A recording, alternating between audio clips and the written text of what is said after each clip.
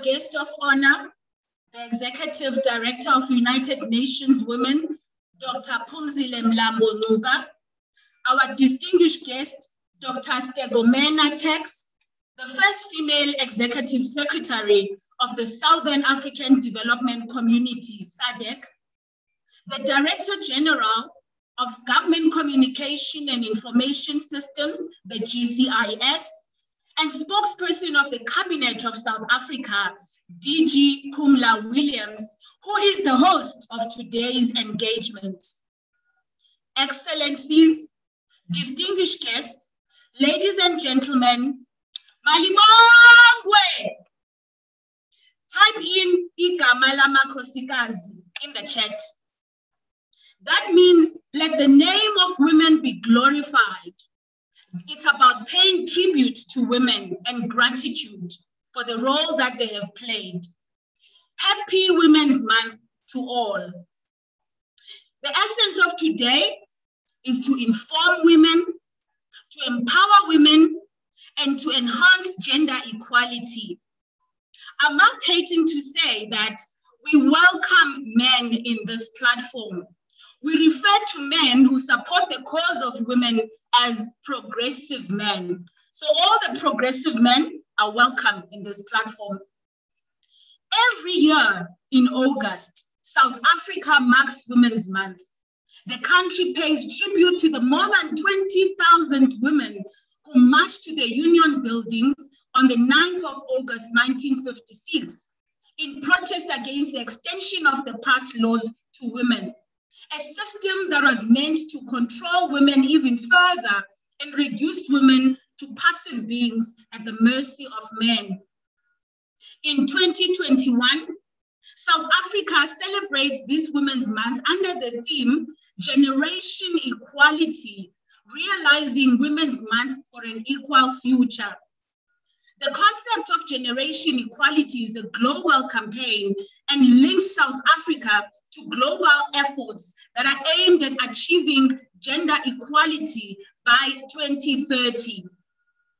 Women's Month is a tribute not only to the thousands of women who marched on that day in 1956, but also a tribute to the pioneers of women's movement in South Africa, dating back as early as 1913, when women like Charlotte Maxeke led the way in establishing the African National Congress Women's League and encouraging women to engage in the struggle for freedom. Pioneers include Sisi, Jainab, and Amina Gul, who are amongst the leaders of the National Liberation League and Non-European United Front of the 1930s. The names of Ray Alexander Simmons, Elizabeth Mafikeng, and Elizabeth Abrahams will always be associated with the struggles for women. In the 1940s, Amina Pahad, Khadija Christopher were amongst the first volunteers to occupy the site of the 1946, and they cannot go unnoticed, as they were there the passive resistance campaign in Umbilo Road in Durban. The year 2021 further marks the 150th anniversary of the birth of the liberation struggle heroine and human rights campaigner, Mama Charlotte Manya Maxeke. As a result, the government of South Africa has themed the year 2021 the year of Charlotte Manya Maxeke, realizing women's rights. Ladies and gentlemen, you are welcome to the Government Communication and Information System, GCIS, webinar in partnership with Brand South Africa and Binti Africa Connect. Without further ado, let us welcome the Executive Director of the United Nations Women, Dr. Pumela Mlambo-Ngcuka, to address us. But let me first tell you briefly about who Dr. Pumela Mlambo-Ngcuka is. Dr. Pumela Mlambo-Ngcuka is the United Nations Under Secretary General and Executive Director of UN Women. She was sworn into office on the 19th of August 2013 and brings a wealth of information and expertise to this position, having devoted her career to ensuring that the issues of human rights, equality, and social justice are attended to. Dr. Mlambo-Ngcuka has worked in government and civil society together with the private sector and was actively involved in the struggle to end apartheid in South Africa. From 2005 to 2008, she served as Deputy President of South Africa, overseeing programs aimed at combating poverty and bringing advantages of a growing economy to the poor, with a particular focus on women. Now let us hand over to Dr. Phumzile Mlambo-Ngcuka, Executive Director of United Nations, which is UN Women, to address us.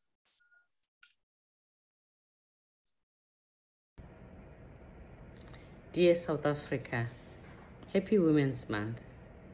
Thank you for participating in the Women's Month and for celebrating the achievements of women in this year of Charlotte Maxeke, who was a great leader, an organizer, an educator, and a woman who fought patriarchy, sexism, and racism when it was most intense. This year, we mark generation equality in the midst of a pandemic. It has become important for us to make sure that we don't only address the lingering issues on gender equality, but that also we look at how, when we come out of the pandemic, women are not left behind. Women have been disproportionately affected by the pandemic. 2/3 of the jobs where they were lost in the pandemic were lost by women. Women also were flooded by unpaid care work. Women have no digital literacy, so they lost jobs. Women experience higher levels of gender-based violence. All these are the issues we have to address as we rebuild after the pandemic. I'd like to ask you to consider organizing or joining the different institutions that are addressing gender inequality. In South Africa, the South African government has joined Generation Equality. Generation Equality wants to accelerate the implementation of the Beijing Platform for Action, as well as the implementation of the program of SDGs. It also wants to be intergenerational and co-create with young people so that we have a future that takes into account younger people. We also want greater investments in the women's agenda. We also want to make sure that when we arrive on the other side, in 5 years, when we finish implementing generation equality, we have taken a huge leap forward.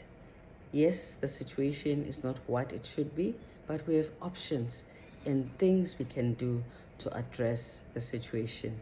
I hope through your gathering today, you could find ways of collaborating with the South African government and take us forward. Thank you for your attention, and thank you for being concerned about issues that affect women. If you do not do it, women will suffer. Men need to be part of this process. They are an important part of the answers we are seeking for in gender equality. Thank you, and happy Women's Month. Thank you very much to Dr. Phumzile Mlambo-Ngcuka, who emphasized on 3 themes, really, to say that generation equality in the midst of the pandemic, and that we need to rebuild after the pandemic, and that we should not forget the other generations, and we should bring youth in our efforts going forward. And finally, she has indicated that men need to be part of this process. And ladies and gentlemen, I believe that I speak on behalf of everyone who has worked with Umamu Pumzile Mlambo firsthand. She never said that you are too young or too junior in government to participate in strategic platforms. She would allow you to shine regardless of your position, and also she would make sure that in her international delegations, she made sure that there was gender representativity. And what we see is that by the time she went to the United Nations, she had already been practicing everything that she preaches on the ground in South Africa through the interactions that we have had with her, be it government, business, or civil society. So we are grateful to have had her as a leader, and that we will continue to be under her leadership in whatever form or shape in the future. Now, ladies and gentlemen, we just want to show you a video that shows that South African women are capable. Not only South African women, but women as a whole are capable of being CEOs, are capable of driving change. Here is a video from Brand South Africa.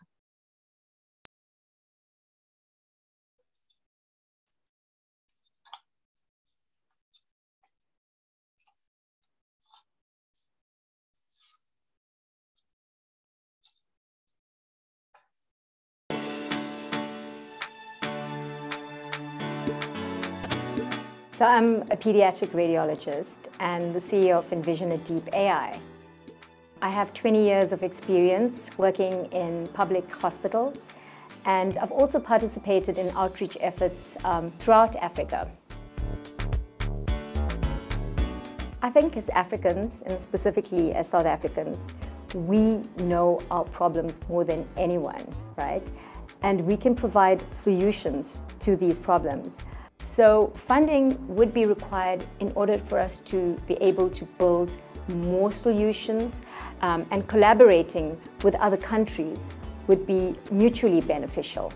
I am so proud to be a South African. We are so diverse. We have the talent. We have the perseverance. We have the tenacity. And most of all, as South Africans, we have the resilience.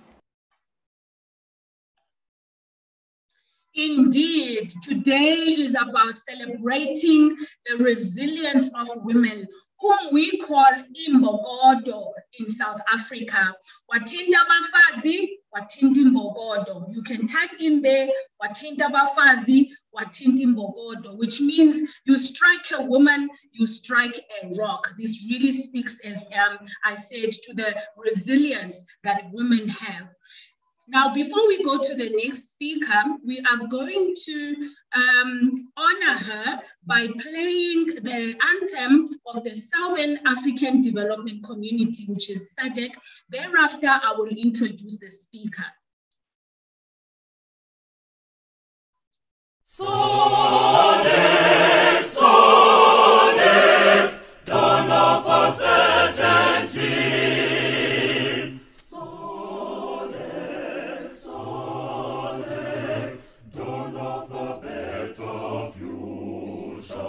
And hope for regional and universal integration towards unity and harmony. Cradle of humanity, cradle of our ancestors. Let us praise with joy the realization of our hopes and raise the banner of solidarity.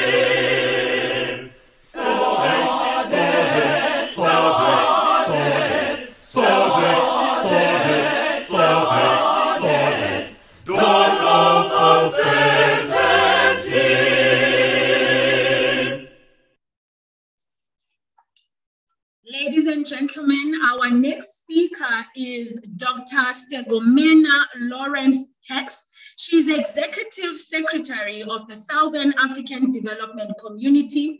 Dr. Stegomena Tax is the 6th Executive Secretary and the first female Executive Secretary of the Southern African Development Community. Dr. Tax has led and participated in a number of bilateral bilateral, regional, as well as multilateral programs and negotiations. Her areas of expertise and experience include regional integration, socio-economic, politics, peace and security. It also includes trade, finance, investment, and private sector development. As the executive secretary of the SADC, she successfully led the formulation of various policies and strategies. Dr. Tex, a native of Tanzania, started her career as a government officer in 1990 and served in various positions in a number of ministries. She has also worked as a research consultant in the Economic and Social Research Foundation in Tanzania. She has also worked as a chief executive officer for the Beta Regulations Unit, overseeing the implementation of the Business Environment Strengthening Program of Tanzania. She acquired her doctoral field in international development and an MPhil in policy management and development economics from the University of Tsukuba in Japan. She holds a Bachelor of Commerce in Finance, attained at the University of Dar es Salaam, and Diploma in Business Administration. Her Excellency Dr. Stegomena Tex, please may you address us. Thank you.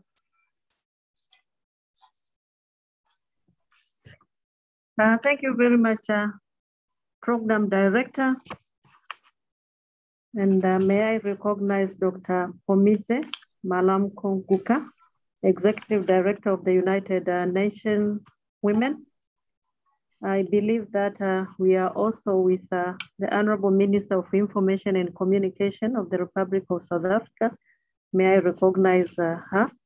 Distinguished guests, representative from various media house, I believe they are with us. Ladies and gentlemen, I'll try to be within my 10 minutes as much as I can.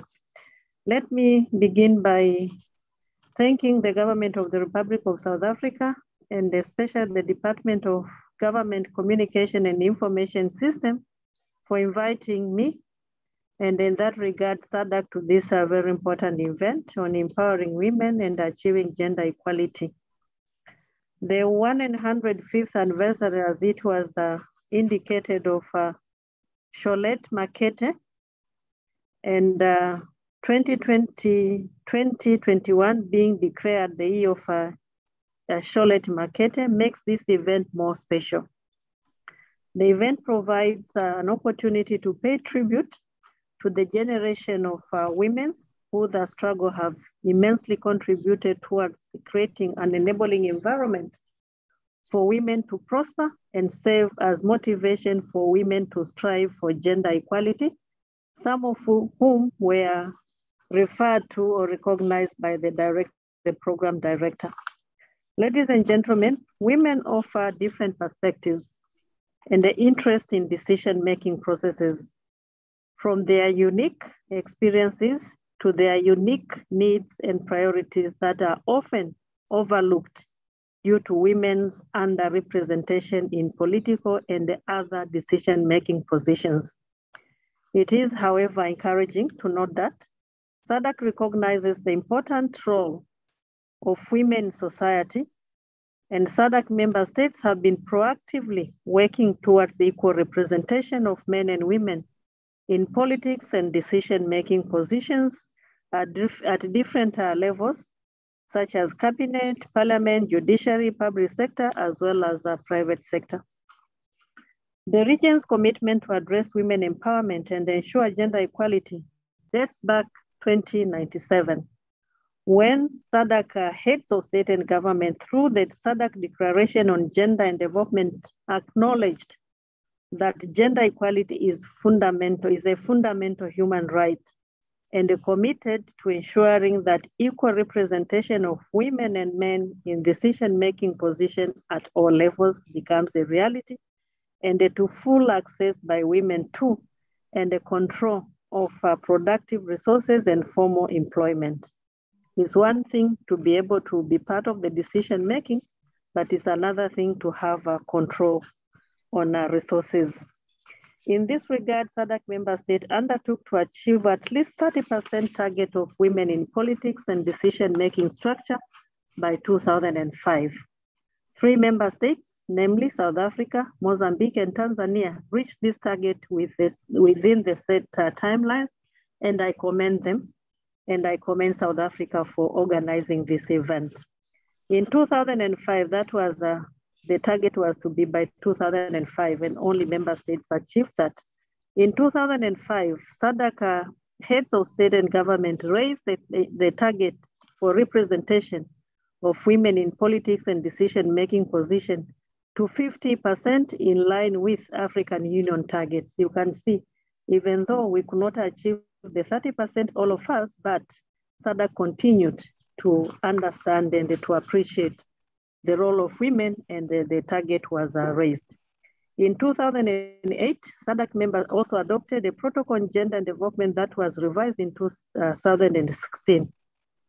The framework for achieving gender parity in political and decision-making position was also developed and approved in 2009 to strengthen the implementation of the protocol. Since the adoption of the SADC gender protocol, member states have made notable strides toward ensuring equal representation by women and men in political and decision-making positions at various levels across institutions, and though progress has been fluctuating. I will share my remarks. I have given some data in terms of how do we fare in terms of this target by looking at the different member states. And the progress has been commendable, but there is still ground for improvement to reach the 50-50%. Overall, we can say that we differ, but we are in between, on average about 30%, but some of the member states have managed to reach between 30 and 50%. South Africa at cabinet level is 50%, and that is commendable. I'm nonetheless confident that with the continued advocacy demonstrated and commitment and the achievement made, the target of 50-50 is doable.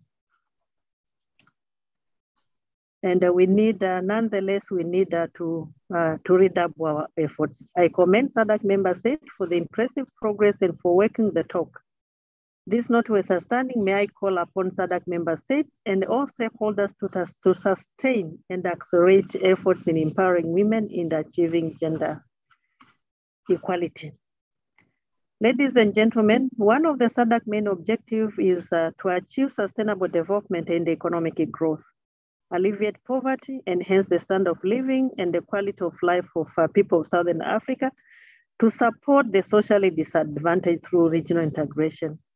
It is evident that women are the backbone of many African economies, including SADC. While they play a key role in the economies of more than 50% of poor population in the SADC region are women. That is unfortunate. This is due to a number of reasons, including high interest rate, restrictive and discriminatory laws, and a limited access to and the control of productive resources. Economic empowerment of women is central to sustainable development and poverty eradication. Poverty eradication can be addressed meaningfully through programs that target women and facilitate women economic independence and reduction of exploitation, feminization of poverty, discrimination, and the disregard of women's fundamental human rights. It is if you educate a woman, educate, not only educate and empower a woman, a man. Let me begin with a man. You educate and empower an individual. But if you educate and empower a woman, you educate and empower a nation. And that's the need to ensure that indeed we educate and empower women so as to have those trickle-down effects. To address this, SADC has engendered women economic empowerment and gender equality across all sectors at regional and national level. In 2019, SADC adopted a regional multi-dimensional women economic empowerment program, which aims to promote women economic empowerment and gender responsive development.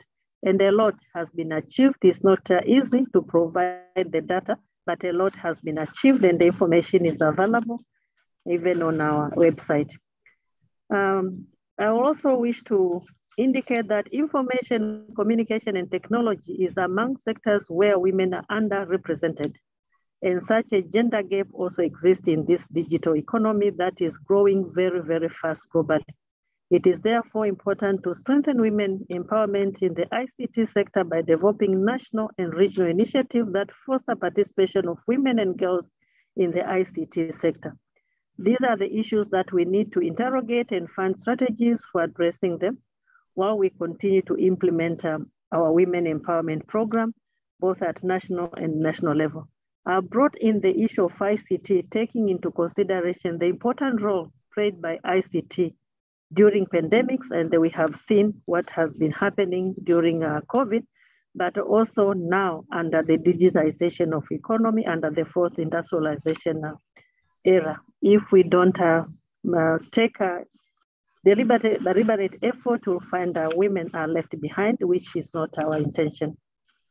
May I therefore call member states to include women in the ongoing digitization initiatives at regional and national levels to improve the plight of women and gender equality. Ladies and gentlemen, it is also worth noting that gains that have been made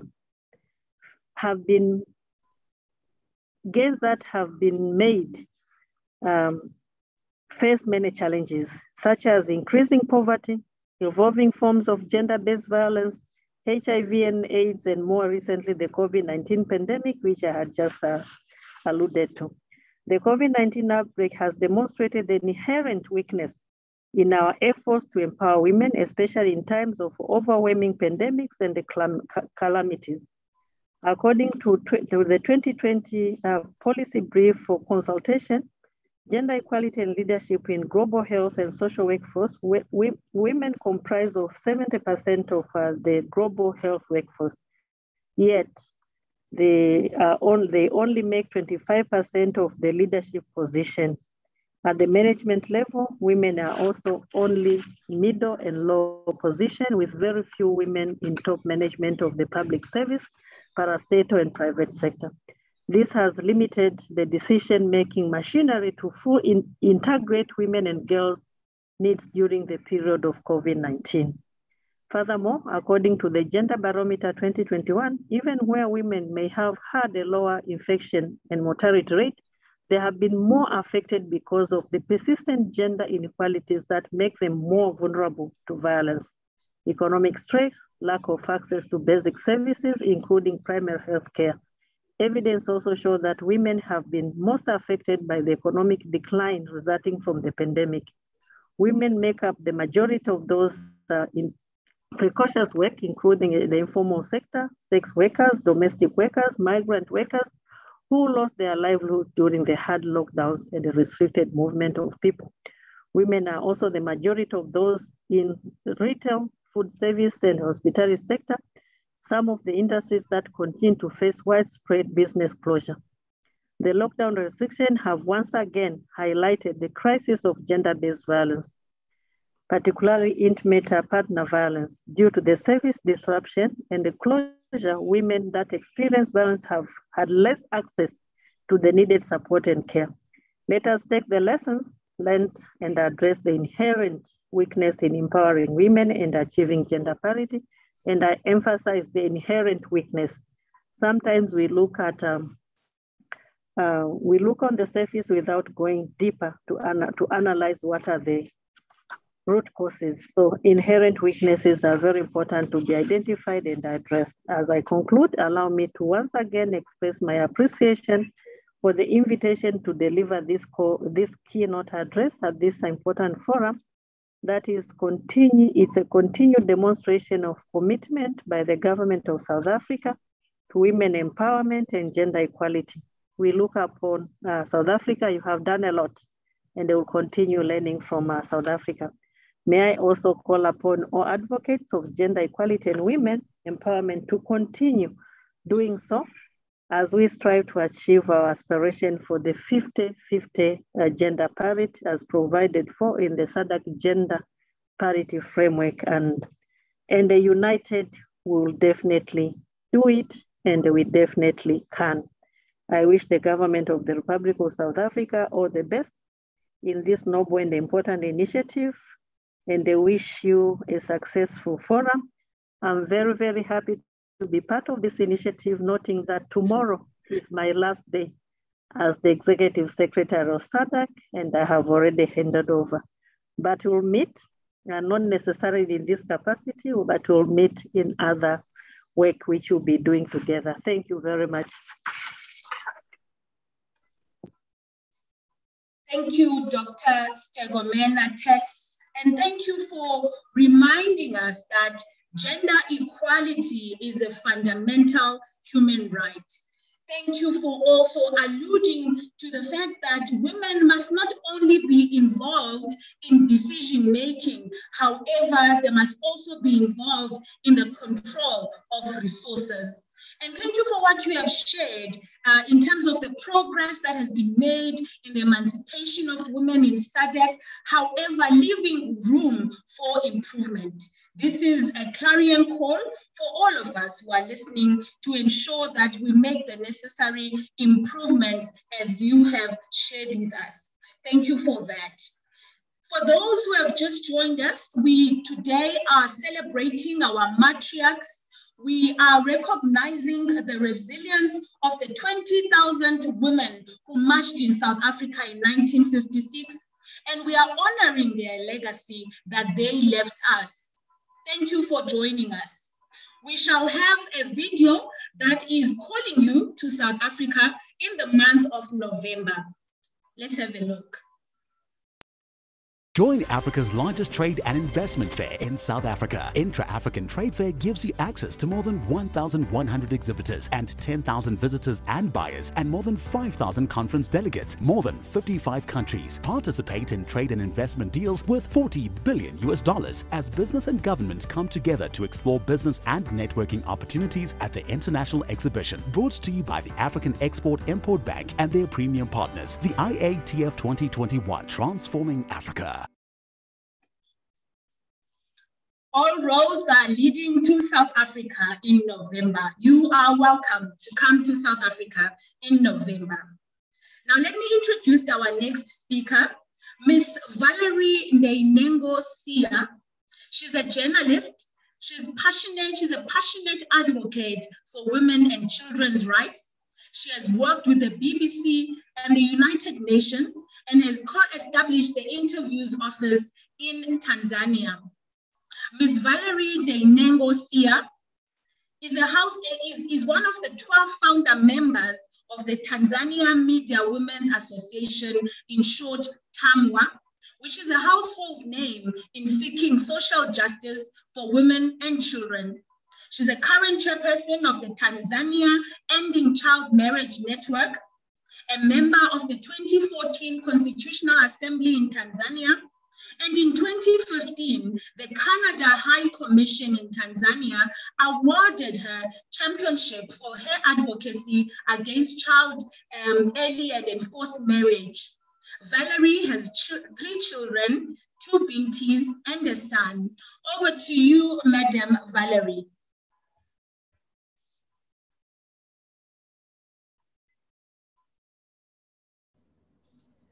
Thank you very much, Meme. I think you can all see me? Yes, ma'am. Thank you. Thank you very much for today. Let me begin by thanking the Government Communication Information System of South Africa and Brand South Africa for this opportunity, and to thank Meme for acknowledging Binti Africa Connect and making today happen. Thank you, Meme. It is also a privilege to be in the presence of these great ladies who have spoken before me. You only hear of these ladies from afar. So this is an opportunity. I've seen them, I've heard them speak. And ladies, thank you. And if I may call you Binti, it's a great honor to be in your presence. My greetings are also to all of you who are listening and tuning in. Thank you for taking the time to do so. In times of change, we can't see each other, but we have the technology to make it happen. I believe we are all here because of the subject matter being close to our hearts. Thank you all. I'll just give a brief of Binti Africa Connect. This is a real connect for me.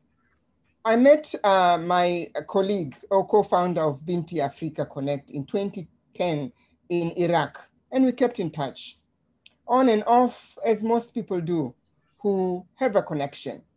And then I met Victoria in 2013 in Tanzania, a graduate ready to intern and undeterred by being told there'll be no salary. And then I met Horden in Somalia in 2019.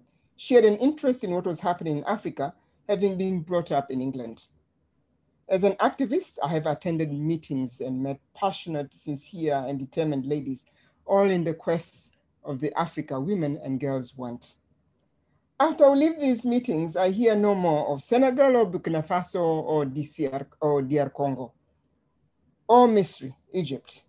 Then next I hear of Liberia has a woman president called Sirleaf. And I asked, how did she do it? What can I learn? I've always felt that newspapers did not always give me what I want as regards to Bintis. So one day I called Nono and I told her, oh, and it was during COVID where we have to be very, very creative. And she was distributing food to the vulnerables. And I told her, why don't we create a communication platform where we can put a song, tell a story, ask for help, and read about what other Bintis are doing in this beautiful continent of ours. Now, Nono is very respectful. So she goes, brilliant, yes, Sisval, let's do it. So I'm mature, Nono is a bit less so. We needed daughters. And I call Victoria and I tell her of this idea. Please join me. She's respectful too. And she says, yes, Mama. Next, I go to Horden. Please, Horden. And she says, yes, Habo.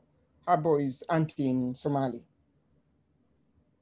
Nono actually tried someone in Lesotho, but she couldn't get her. It did not work. So we were four Bintis of Africa, and we divided the continent accordingly. That is the story behind Binti Africa Connect. I'm sure my co-founders who are here today will also tell theirs. Now, can I ask Ms. Meme to put on the PowerPoint about Binti Africa and what we do? Over to you, Meme. Thank you.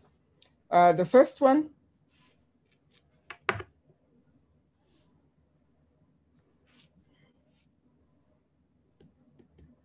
Can we start with the first one, please? Christ.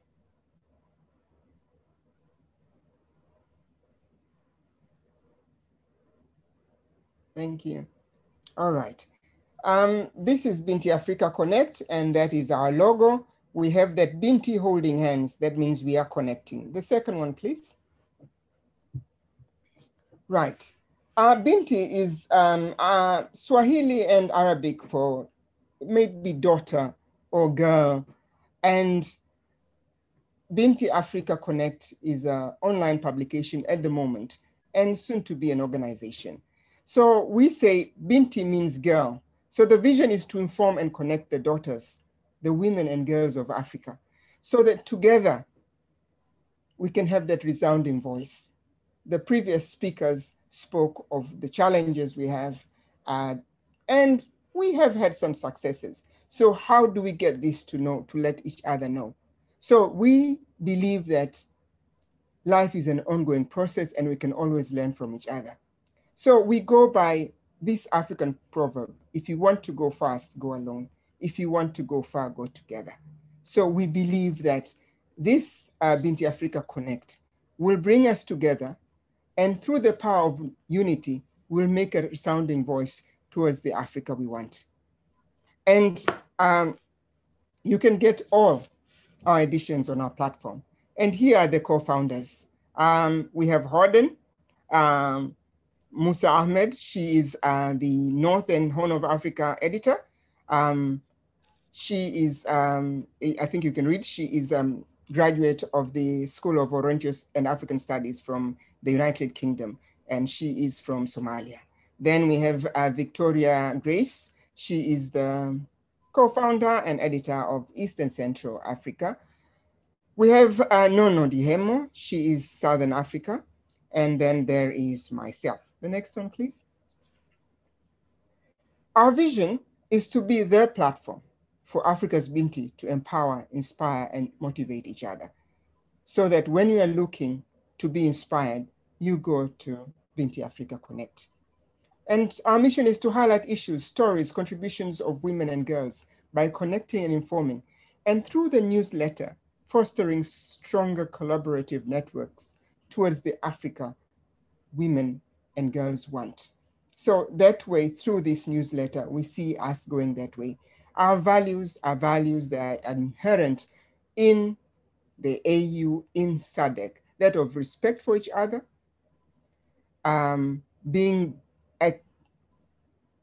respecting and acknowledging the diversity and inclusivity of our societies, and the differences that we have that bring us all together.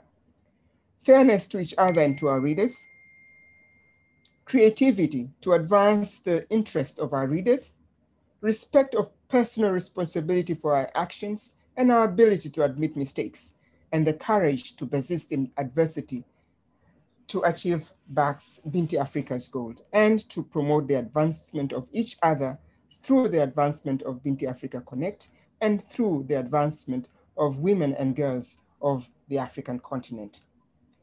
We aim to be relevant, reliable, and valued, a resource on Africa's women and girls and on their issues. And we hope and believe we would want to create interconnectivity among African Bintis. And as an end goal, of course, to create a Pan-African Bintis organization. Next one, please. Our areas, we have East and Central. We are 4 of us, so we divided Africa accordingly. East and Central, Horn and the North, South, West and Central. So those are areas, and as you can see, Africa is huge.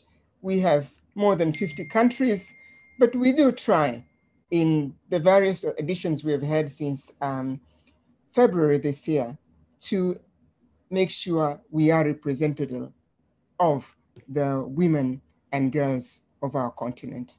Next one, please. The issues that we cover are around socioeconomic, political, and cultural. So these are there.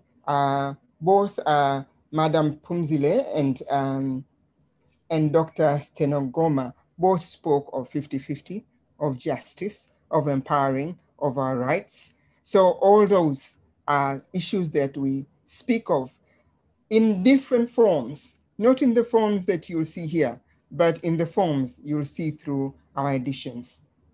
And the next one, please.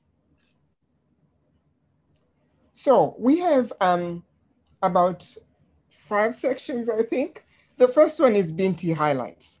These are stories of the countries of the continent. They showcase the different areas that Binti Africa Connect highlights in a bid to inform and connect. I think one of my stories, my best stories, is the one I've put right at the top.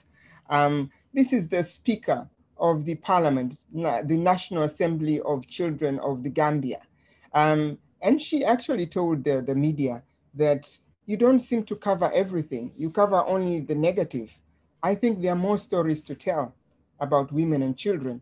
So she is, that's why she's right there on top, because she told the media, and she is a child woman speaker. But then you'll see we cover different issues of what women and girls are doing in the 4 areas that we cover. The 4 areas, when we talk of political, social, economic, and cultural issues, are issues that affect all our lives in different forms. And the stories we tell are the sad ones that empower us to want the change, and the good ones that inspire us to say, if it is happening in Sierra Leone, then maybe perhaps it can also, I can always also make it happen, for example, in Tanzania. Africa Highlights looks at continental stories at the Africa scene in general. So we'll find that reports, even the recent report of SADC of the Gender Barometer on the situation under COVID-19, we have it in our next issue. But it highlights things about Africa, but also reports that are given either by the AU, SADC, East African Community, COMESA, or the African Development Bank, and other African bodies concerning women, concerning gender equality, concerning economics that feature women or direct or concern women. So that is what Africa Highlights does. Next one, please. Then we have a page of profiles. We call this the Binti of the Month. We celebrate the Bintis of each region. There is the Binti from Gambia, Sawiwa, who is an advocate against gender-based violence and especially child marriage and FGM in the Gambia. So she is one of them. Of course, Binti Ngozi made history, being the Director General of the World Trade Organization, the first African. She wasn't the first woman, she was the first African. So we have celebrated her. And of course, I come from Tanzania.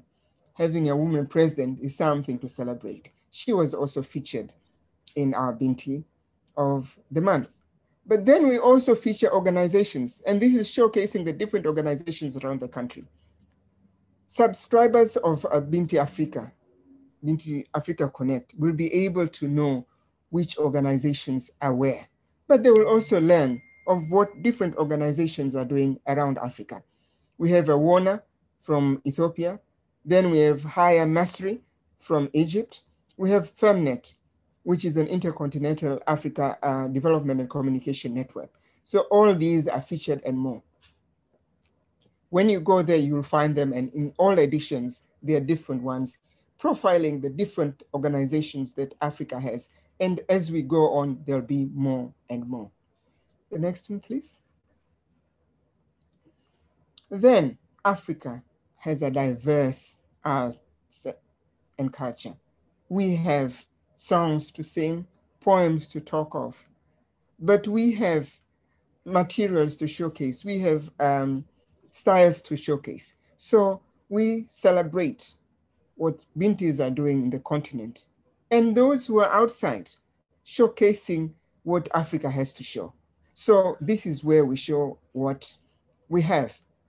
We have Yaa Gyasi with Homecoming. Her book highlights slaveries and how it does to those who went across and those who remained. But we also have the styles, but we also have pottery. We also have singers. In one edition, we have a Tuareg girl who is a guitarist. She's the first. Her father actually told her she would be better off herding the cows, but she's there. Then the last part of Binti Africa Connect is the notice board. This is where you get informed about what is happening, what has happened, and what is about to happen. And this is where we also put to notice the Bintis that have finished their journeys on Earth and are on their onward journey. But it is also a place that would put to you, a place where you will be able to put whatever you want to tell other Bintis. What do you want to tell them? Do you want them to join you in an action? Or do you have a seminar or training that is going to take place? So this is where our notice board is. Next one. And since we started in February, Bintis and gentlemen have been coming back and telling us that to congratulate us, what we have done, to guide us, to suggest that you need to do this and this. So we all know, unless you are told sometimes you are doing this right or wrong, you won't make the corrections that are needed. So all of you who are here, all of you who are going to subscribe, tell us, and we'll take it on board, because the issue is getting the the issues of women in all the spheres here, so that in the process we empower and inspire each other as we see the journeys we have gone through. While we get the figures, we also get the good parts and the sad parts. Read about them, and this is Binti Africa Connect. Will be informing you and connecting you to all the other Bintis of Africa. The next one. And this is where I come and say thank you for your time and for listening. And please go to our website, www.bintiafricaconnect.org. Over to you, Meme. Thank you. Thank you very much, Madame Valerie. Thank you for firstly bringing the girl child into the picture. Thank you for also creating a platform that showcases South Africa's offering, I beg your pardon, and also a platform where others can connect and be inspired. We salute the work that you are doing for the continent. Now, ladies and gentlemen, we welcome those who've joined us. I see more and more people have joined us since we started.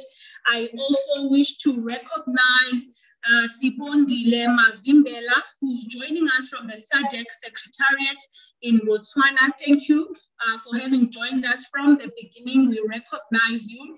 Ladies and gentlemen, your host for today is the GCIS, which is the Government Communication Information System, and it is headed by DG Pumela Williams, who is going to address us later in the program. This is a strategic unit in the presidency that proactively communicates with the public about government policies, about government plans, programs, and achievements, and it ensures that there is constant flow of information between government and its citizens. And today, what the GCIS is aiming for is to create a platform for various stakeholders and the media to be able to exchange information on empowering women and achieving gender equality in order to achieve an inclusive growth across all the sectors. So this is evidenced by the nature of the speakers that we have today, because it is aimed at creating an African webinar that aims to inform, empower women, and to also enhance gender equality.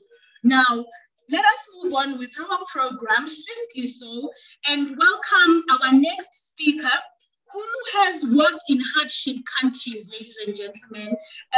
She has used her strength and she has used her talent to ensure that she raises awareness through Binti publication, giving through all the trials that she has gone through. This is none other than Miss Mabakaro Nono Dihemo. She holds a master's degree in human rights, law and democratization in Africa from the University of Pretoria. Ms. Mabakaro Nono Dihemo has worked at the South African Human Rights Commission and the Constitutional Affairs in South Africa.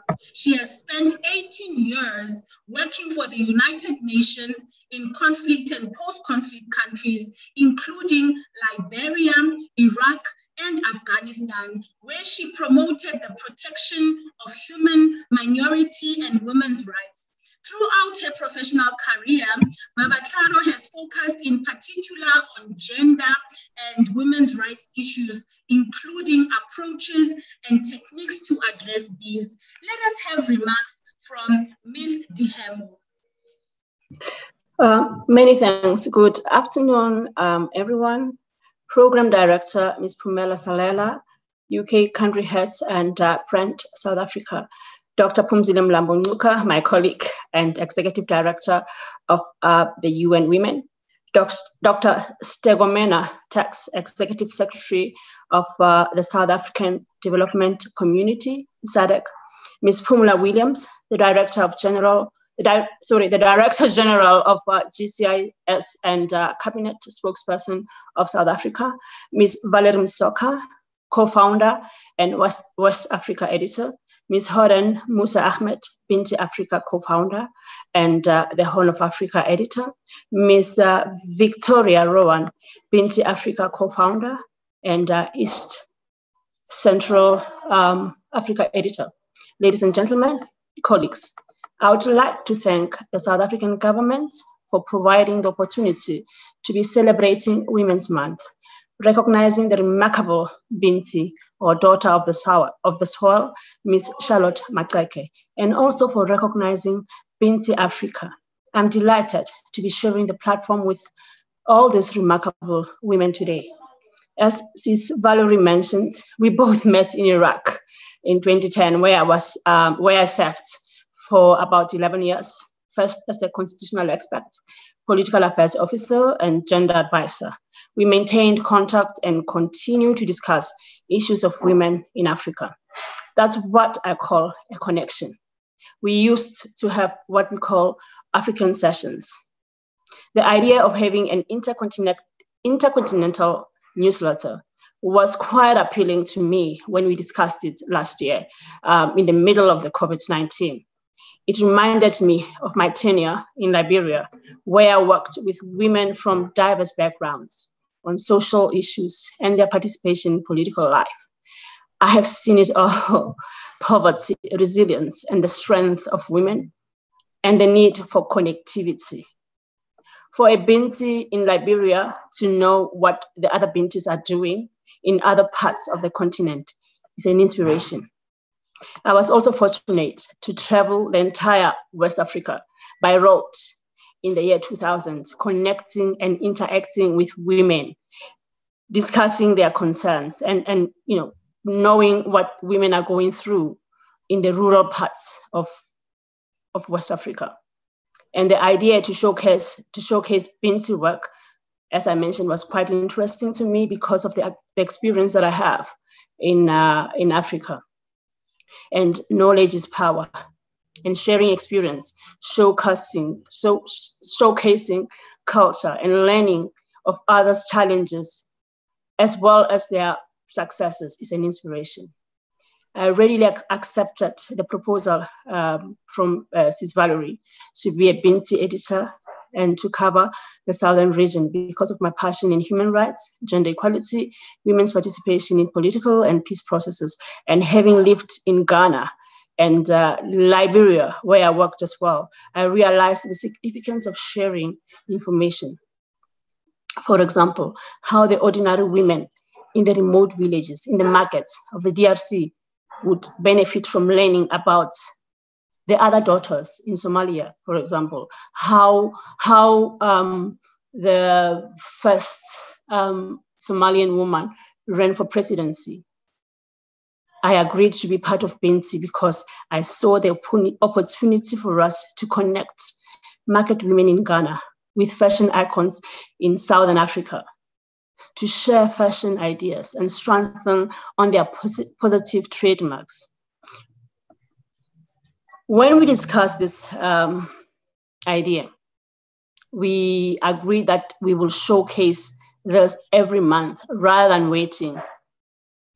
And we continue to do that.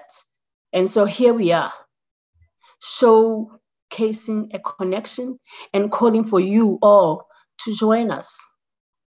And as you all know, the Binti Africa Connect is at the moment a monthly newsletter. As Sis Valerie highlighted, it spotlights political, cultural, economic, and social issues that Bintis are involved in around our beautiful and diverse continent. I cover stories from Southern Africa, Zambia, Zimbabwe, Botswana, Namibia, Mozambique, Angola, Swaziland, Malawi, and Lesotho. This is an area that is rich with stories of women who have achieved. And of course, there are also stories of women facing challenges.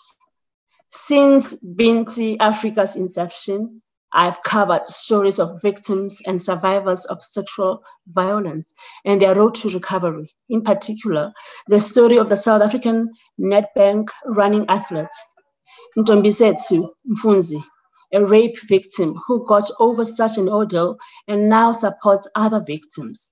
And interestingly, She also gives talks to convicted rapists. She's a source of hope.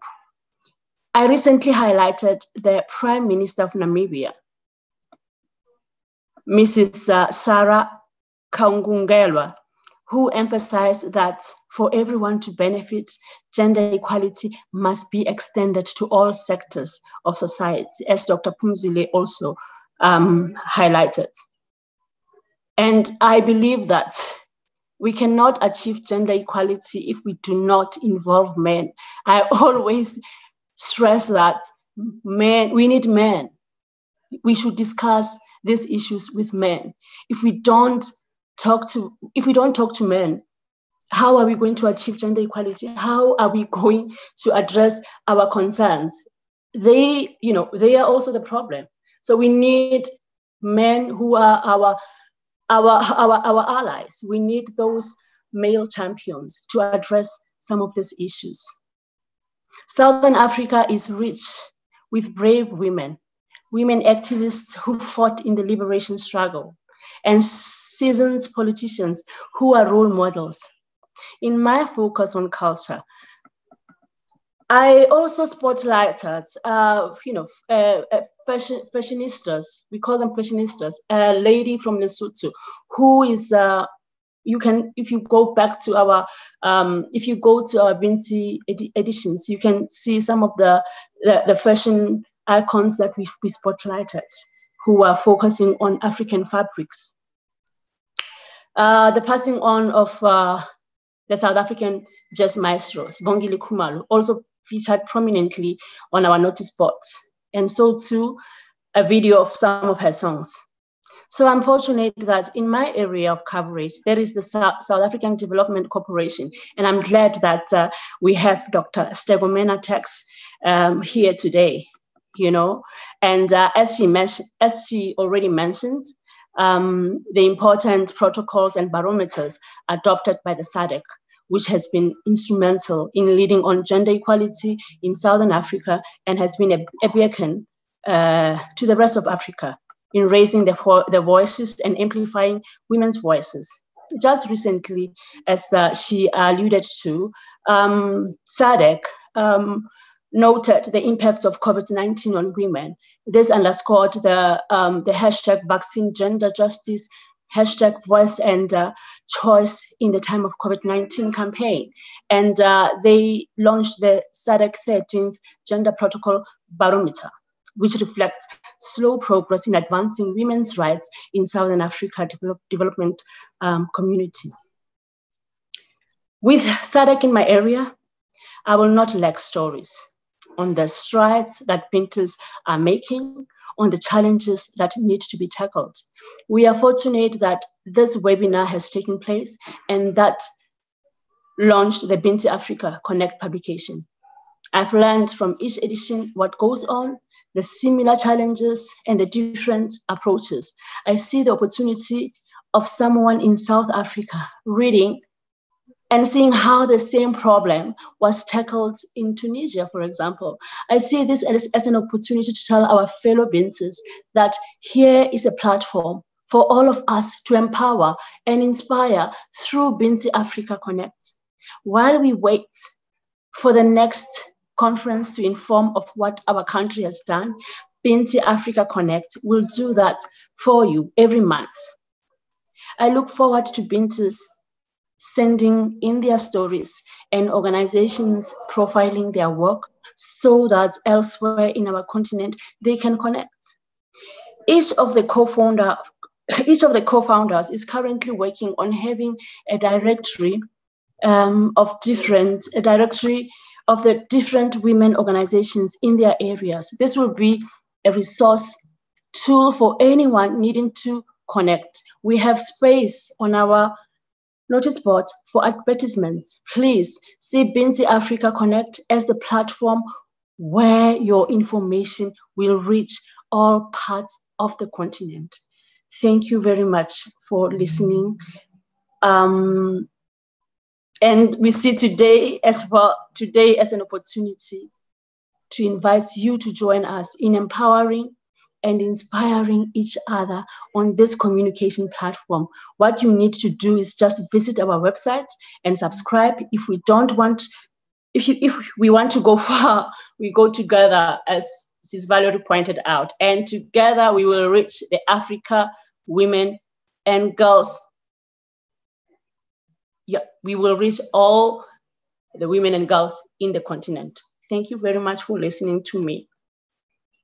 Thank you very much, Madam Wono. We can see and we can feel your passion in this regard. Thank you for creating a platform that serves as a voice for women, a platform that allows those who are voiceless to be heard. And we want to thank you for being the voice for the voiceless, and also an advocate, or being an advocate of gender equality.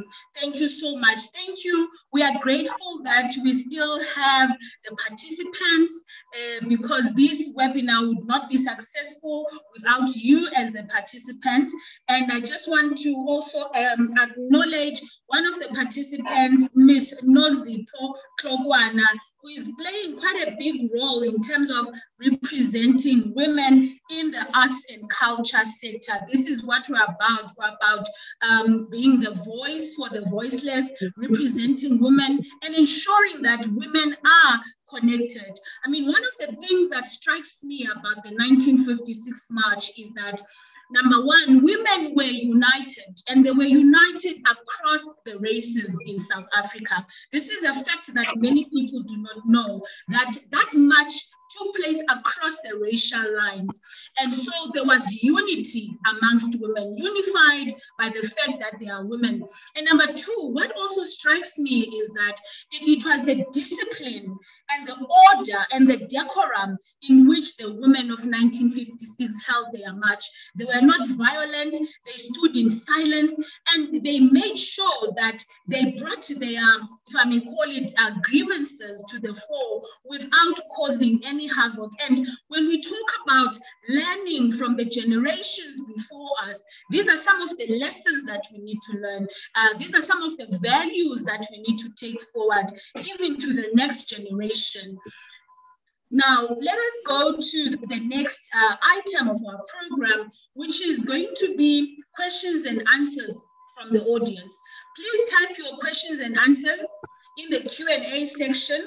Allow me to kick off this question and answer session by asking a question to Madame Nono. Madame Nono, can I ask you this question? Because I'm looking at the areas in which you have worked in. And 2020, as the young people say, made us woke in terms of mental health. Please, can you share with us, how have you dealt with your own mental health when you were in these hardship countries and situations?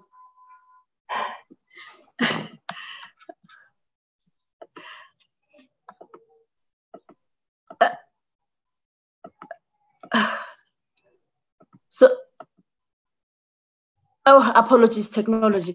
Thank you, Madam Program Director. Actually, as soon as we had the news that COVID was going to spread, we were evacuated. The mission had to reduce the footprint, so I spent most of my time in South Africa. I was actually telecommuting, working from home. I must say it was very, very frustrating during the lockdown, as we all know. But fortunately, I had all the resources at home, so it was challenging, but I managed to survive, and I survived the pandemic. So I was at home, and I was doing physical training, as I usually go to the gym, but I had to buy immediately get myself a spinning bike, which helped me my mental health, because I wouldn't have survived without doing any physical training. So yeah, it was very helpful. I think it was a very emotional period for all of us, because we lost the loved ones, we lost friends, and it was cold. It was during the winter, and it was not easy, I must say. But I managed to get the work done as I had to. Thank you. I can imagine. I think the one thing that is common amongst all of us is that in the year 2020, we have all been either affected or infected by COVID-19. There's not a single one of us who cannot say that they have not been affected by the COVID pandemic. Now, I'm looking into the chat and I see Sandikazi is very active there. I'm wondering if we should not give her an opportunity to, make a clarion call for other women, to support other women. Neme, can we allow Sandikazi? I see she's very active in the chat. And anyone else who is able to suggest to us what is it that women should do to make sure that women's programs are taken forward. We want what we'll call in South Africa, Mama Action.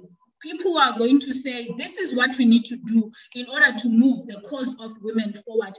Let's type that in the chat. Come up with suggestions, please.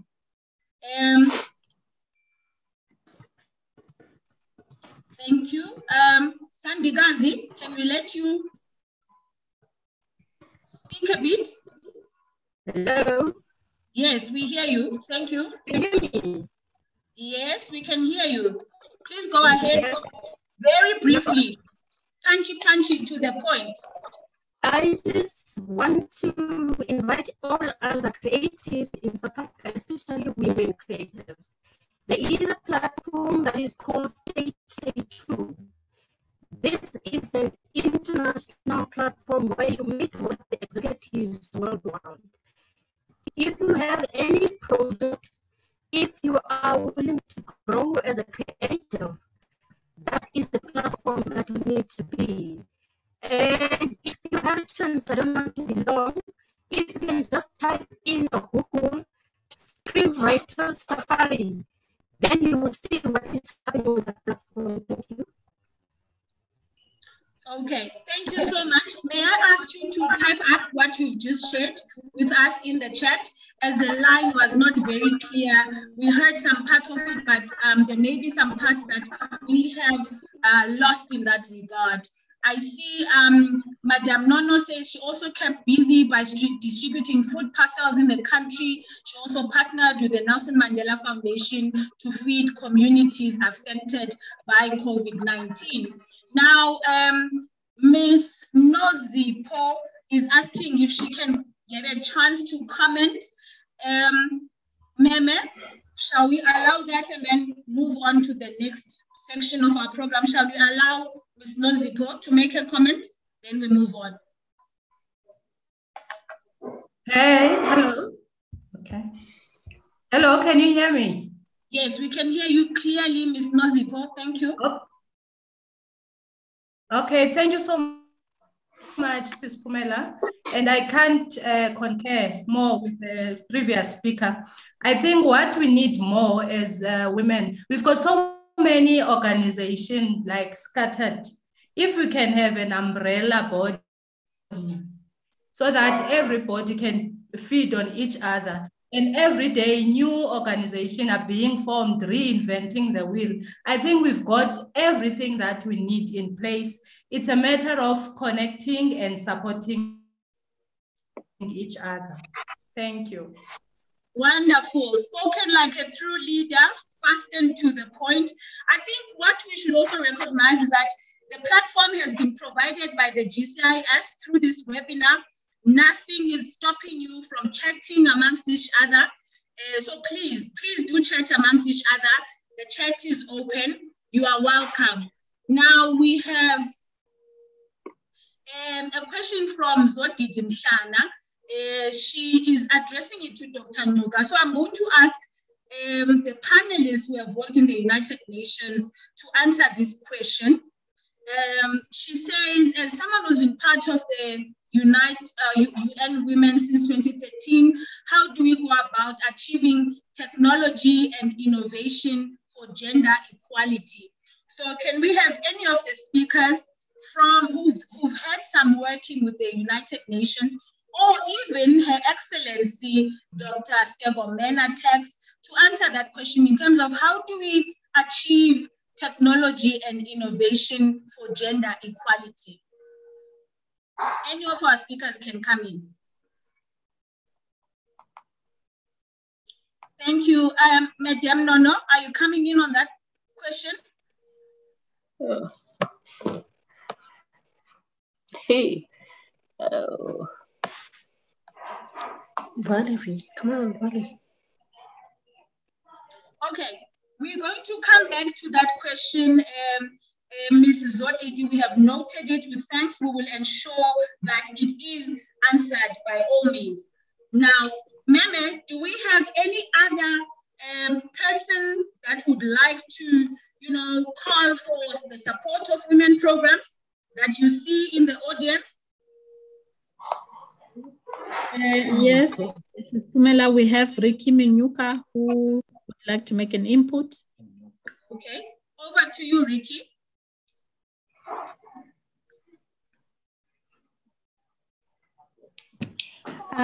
Good afternoon, everyone, and good afternoon to the esteemed panel. It's such an honor to be in such an eventful and inspiring discussion of African women. And to be amongst women who are doing the work at all different levels. I just wanted to take this opportunity to say that a lot of the work that has to be done is not just amongst multilaterals, but there's so much work that needs to be done at community level with business and corporates, and to really encourage all of us who are on this platform, all of us who are doing the work across the continent as Binti, to work together to ensure that as a society, we combine and do all the work necessary to ensure that gender equality becomes a reality. I'm driving off the initial input by former UN Commissioner Phumzile Mlambo-Ngcuka, that we still have so much work to do and really to continue to build on the amazing legacy that she has left us with at that organization, a legacy that was seeing the work done in all sectors of society and not just amongst multilateral institutions. That's it from me. Thank you. Wow, thank you very much for that. Very, very insightful. Thank you for, raising your hand in addressing that matter. So let us move on with the program and play a video that really summarizes what Women's Month is about. Let us have that video.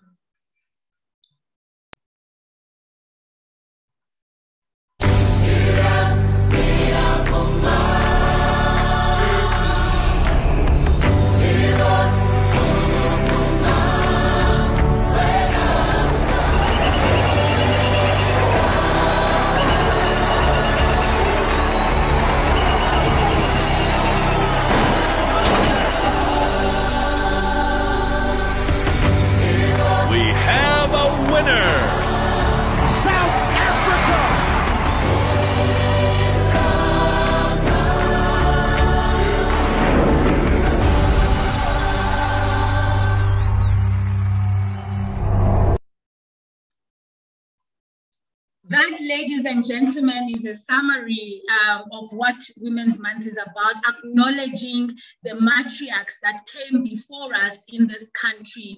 And we would also like to take this opportunity to thank our women powerhouses, Dr. Phumzile Mlambo-Ngcuka and Dr. Stegomena Tax, who both served 2 terms each in the most powerful organizations in the world, and Africa as it were, which is the United Nations and SADC. The fact that they were re-elected to serve after their first terms ended demonstrates their tenacity and the contribution and the passion that they have for women's issues. So we congratulate you, Dr. Tax. We congratulate you, Dr. Mlambo-Ngcuka. for having raised the flag for women globally. Now, without further ado, ladies and gentlemen, let us introduce to you our host for today, the Director General of Government Communication and Information Systems, which is GCIS, and she's also the spokesperson of the Cabinet of South Africa. Her name is DG Pumela Williams. She's the Director General of the GCIS and is mentioned the cabinet spokesperson of the Republic of South Africa. Prior being appointed in the current positions, DG Pumela Williams was the Deputy CEO in 2019. DG Williams served as Director, Finance, and later as Chief Financial Officer of GCIS between 1998 and 2009.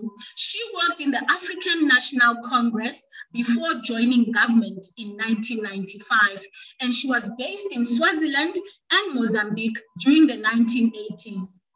DG Williams, during her time, visited a number of countries performing African National Congress duties. She holds a Master's in Public Administration from the University of South Africa. Her additional qualifications include a certificate in public sector finance from the University of Stellenbosch. Ms. Williams' 17 years work experience in both provincial and national government, as well as various local and international NGOs, has provided her with an extensive experience in governance issues in the public service. We welcome you, DG. Over to you for your remarks. Thank you.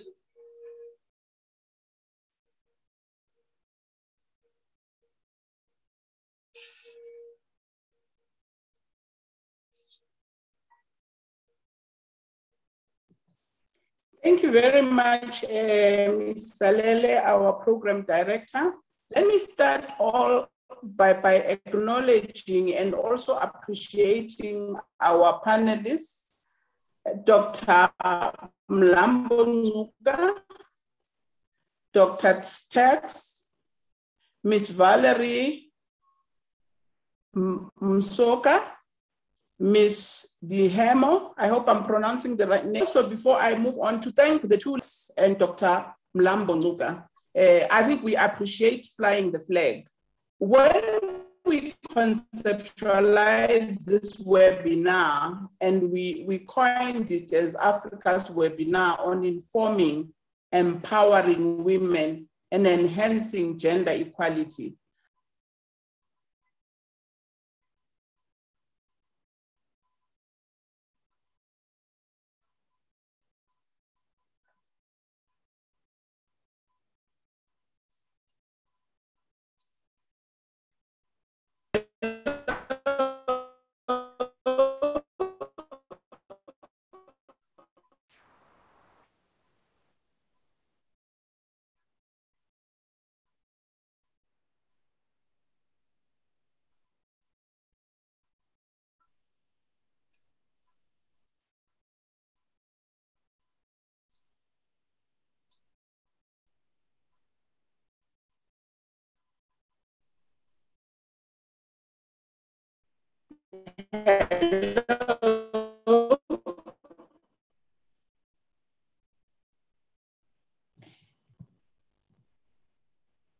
Chairperson, am I audible? DG, may I please ask you to repeat? You are audible now, however, there was a slight disturbance in the technology. May I ask if the DG could start again, if you don't mind?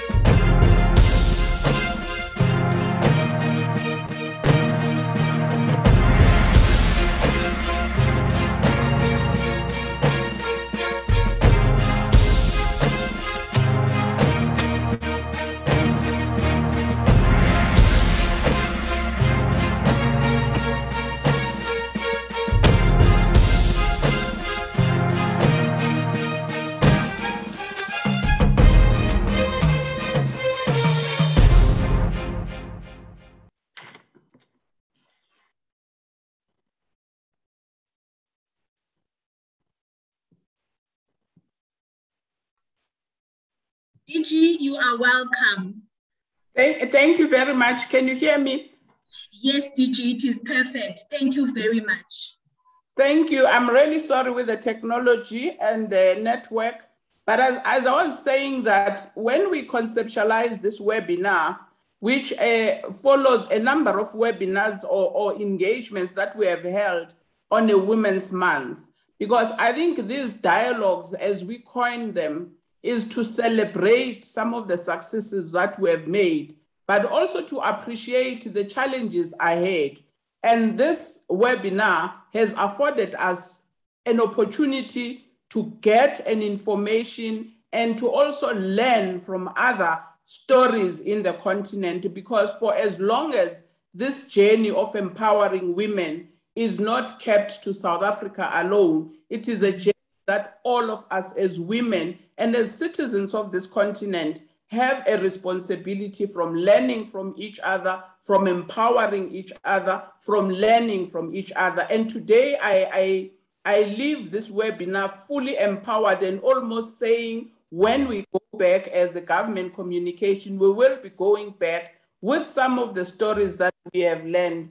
I'm appreciating the BT Africa Connect. It is an amazing platform that we did not know about it, but it is a platform that we will begin to learn, because I think as South Africa, we have no illusion that the challenges that are facing South African women are still huge, and we have to pull all the stops from learning each other. I mean, I can't even mention the challenges that are faced by our rural women, the challenges that we still have of harnessing the girl child in this country, because some of the solution that we seek to do is to make sure that people who come after us don't have to face the challenges of the safety, of justice, of inequalities. And once we forge ahead with what we are doing as a country now, but I think we need not to forget what we need to do. I appreciated one of the speakers speaking about you cannot win this battle if you don't take men along, because we also believe that there is a space for those good men who can be advocates of what we need to do. So as I really conclude is to say that we have achieved what we wanted to achieve. We have benefited from the panelists. The inputs that we have recorded is input that we will want to go back and see how we amplify it going forward. But I think we have also opened an opportunity that these dialogues should not be dialogues that only happen in August. These are dialogues that should be part of our journey of empowering women to take their position in making sure that they change their lives. So with those few words, I'd like to thank the panelists once again, and also to thank the organizers, to thank the program directors. Thank you very much. I think also to thank the people who logged in and participated in this webinar for Africa, for Africans. Thank you very much. We thank you, DG, for being the visionary behind this work and for creating the platform for us to be able to meet today. Thank you, DG, for sharing South Africa's interest in making sure that information is shared and that there is learning from other stories within the African continent. DG, you have alluded to the need for us to learn from each other and for us to empower each other as women. And you have made that clarion call that this dialogue must not end today. And I think if we take anything away from today, that should be our key takeaway, that this conversation, this dialogue on women's issues, on women's empowerment, on gender parity should not stop during Women's Month. That is what DG Pumela Williams has shared with us, ladies and gentlemen. So as we draw this program to its conclusion, allow me to thank each and every speaker that has joined us today. Dr. Pumzile Mlambo-Ngcuka, Dr. Stegomena Tex, Madame Valerie Denego Siamsoka, Madame Babatlaro Nono Dihemo, our host DG Pumela Williams. Allow me, ladies and gentlemen, to also mention the respective officials within GCIS who have made today a success. Mr. Ayanda Holo, whom I call a progressive man because he supports women's causes, Ms. Meme Mukhotsi, Ms. Mpose Khapola, and Mr. Ngeba Gaula. That is the dream team behind this webinar today, headed by the DG Pumela Williams.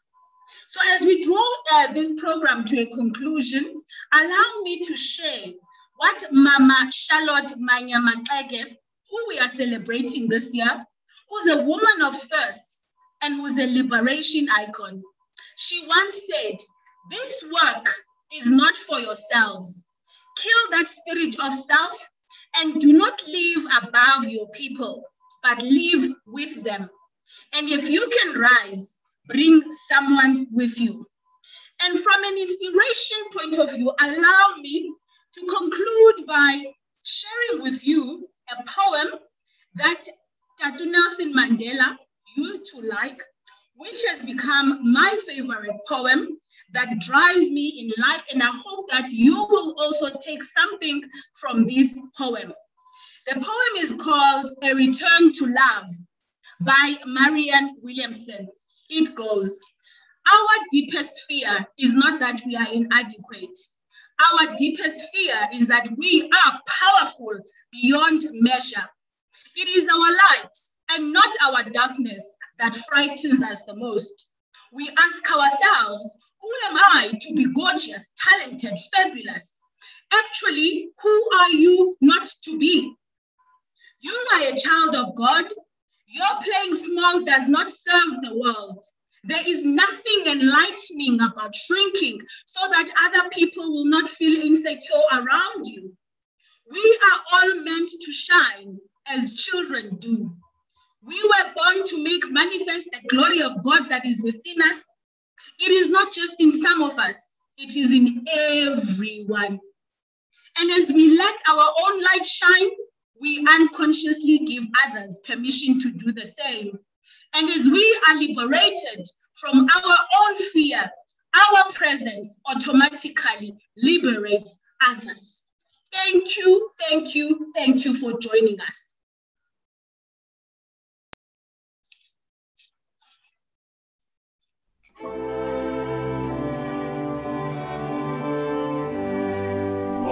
Sigeleli Afrika, malupanganyiso pololwayo, izwa imithandazo yethu, Nkosi sigelela thina, lusapho lwayo, burena buluka sitshaba sa Yesu. Felice d'entrare ma sueñe, si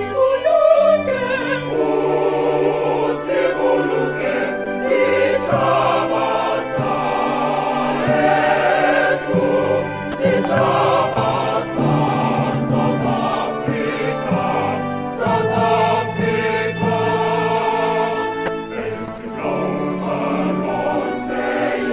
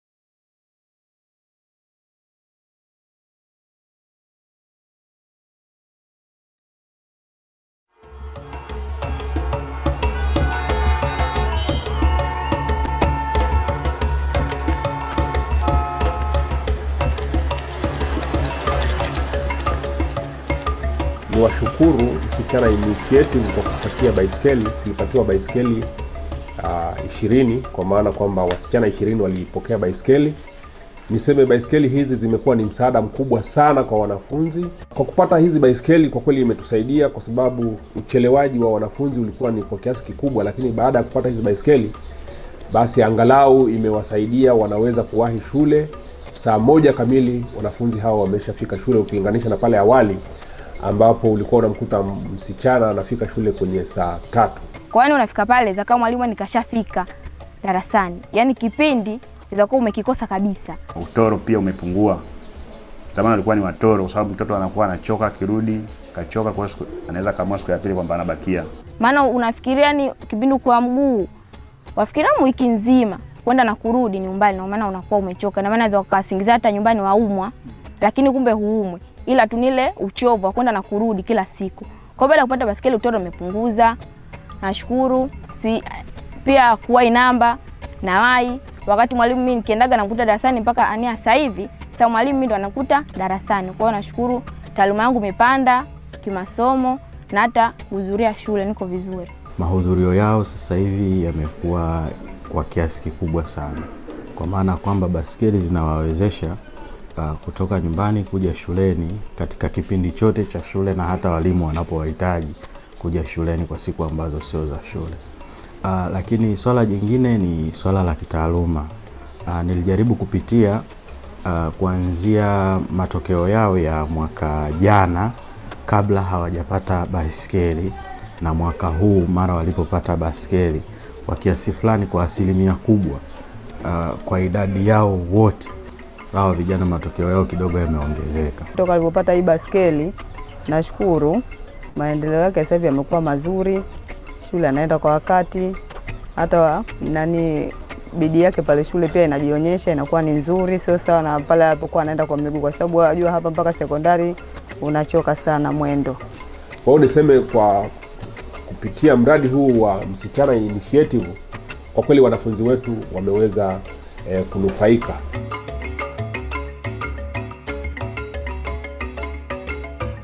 Huu mradi umesaidia sana kwa kiasi kikubwa.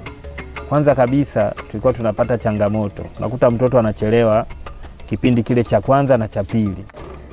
Kwa wiki unaweza kukuta anakuja Jumatatu, Jumatano na Ijumaa.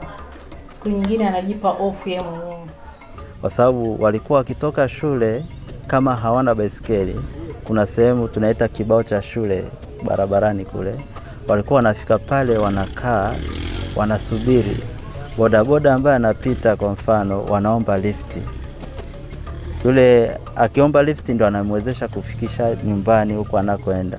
Sasa wakati anaenda nyumbani hatujui ni kitu gani ambacho kilikuwa kinatendeka hapo katikati.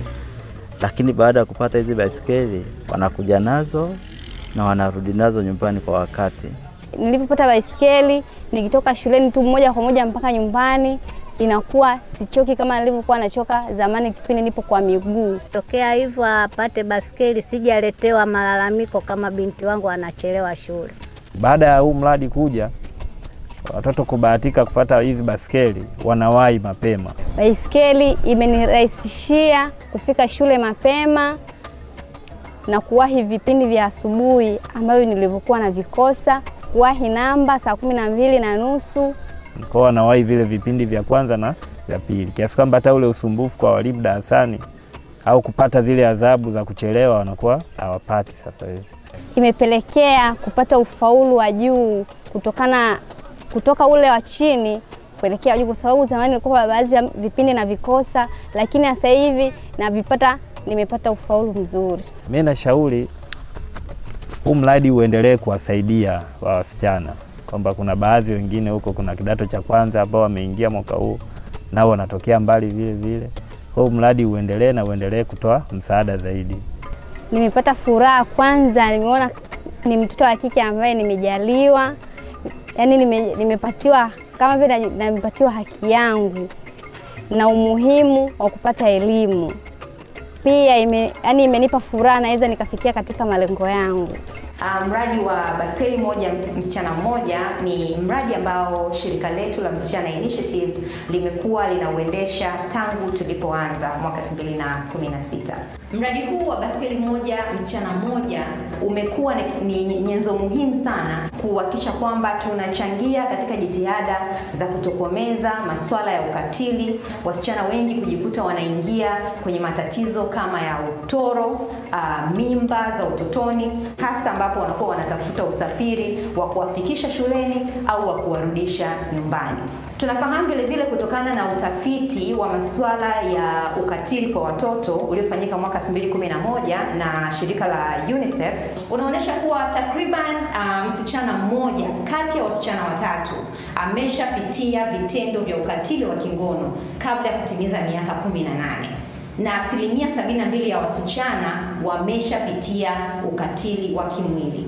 Kwa hiyo mradi huu hasa umelenga kuhakikisha kwamba tunaweza kuwasaidia wasichana na kifaa ambacho kitaweza kuwasaidia kufika haraka shuleni, na tunawahamasisha wasichana kuendelea kubaki shule na kupinga ukatili ambao unawafanya mara zote waingie katika changamoto ambazo nimezitaja kama za ndoa za utotoni, mimba za utotoni na vitendo vya ubakaji. Tunajivunia sana mradi huu wa baiskeli moja msichana mmoja kwa sababu ni mradi ambao kwa 100% unafadhiliwa na Watanzania wenyewe. Watanzania kupitia michango yao midogo kuanzia shilingi 1000 wamekuwa wanachangia kupitia shirika letu, na sisi kuhakikisha fedha hizi zinafikia wasichana kwa kuwapatia vifaa vya baiskeli. Kwa hiyo ningependa pia kukuhamasisha, kama unatamani pia kushiriki katika kampeni hii ya baiskeli moja msichana mmoja, ni rahisi sana. Sisi tunasema kwa kila msichana mmoja ni 1,500,000 tu, lakini hiyo hutaki kuchangia peke yako. Kama unaweza kuchangia baskeli moja, tunashukuru. Kama unaweza kuchangia baskeli zaidi ya moja, tutashukuru pia. Lakini hata kama una 1,000, usisite. Tuchangie kupitia namba yetu utakayoona hapo chini kwenye screen, ili tuweze kuwasaidia wasichana wengi wa Tanzania na kutoka mikoa mbalimbali waendelee kupata fursa ya kupata elimu. Tunasema one girl, one bike.